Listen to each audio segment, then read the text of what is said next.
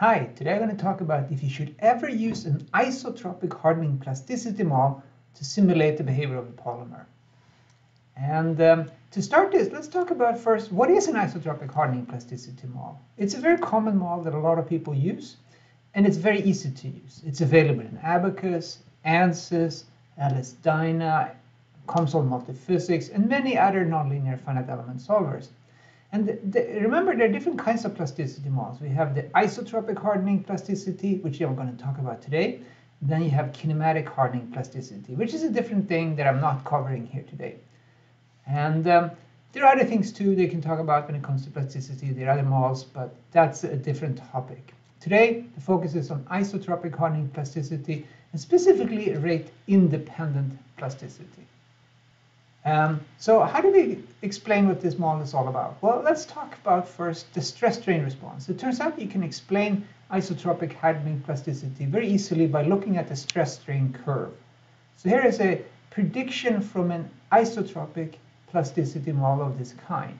And the stress-strain curve has a number of characteristics. The initial slope is the Young's modulus, and then we need the Poisson's ratio, of course. But beyond that, we need to know the initial yield stress of the material, and we need to know how the yield stress changes as the plastic strain is evolving in the material. So to specify this, in this model, we have a piecewise representation of the stress-strain response beyond yielding. So we would have pairs of plastic strain and yield stress values, and we can have n number of those. In my example here, n is equal to 1, but you can certainly have very large number of little segments to represent a true stress-strain curve that you measure experimentally. So that's how this model works and how you can understand what the parameters are.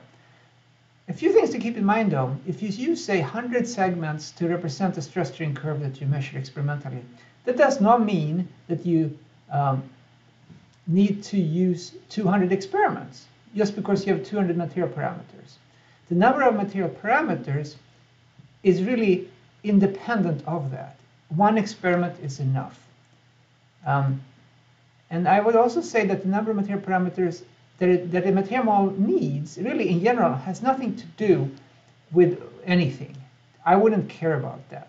What matters really is how hard it is to find these parameters. What kind of experiments you need to use, and are the parameters unique? And finally, just because material model has a lot of parameters does not mean you can fit an elephant, which is the common statement that I hear. How about unloading? This is one of the weaknesses of isotropic hardening plasticity.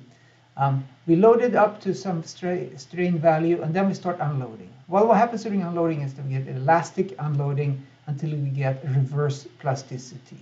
So it's linear elastic until we get reverse plasticity at the same level of yield stress as we had in the other side, in tension in this case.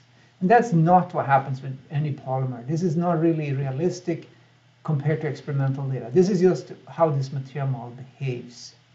How about cyclic loading? So here's the first load cycle. I take a specimen, I pull on it, and then go in compression. Again, just a simulation.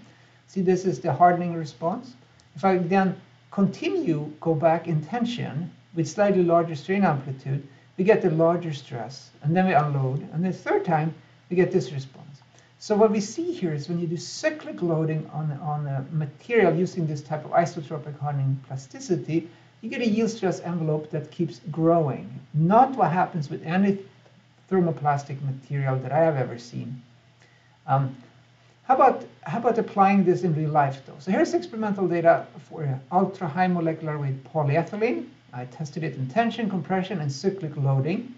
The blue curve is the prediction from isotropic hardening plasticity. And since we can fit this model with all the different parameters to the tension data, we can match that very well.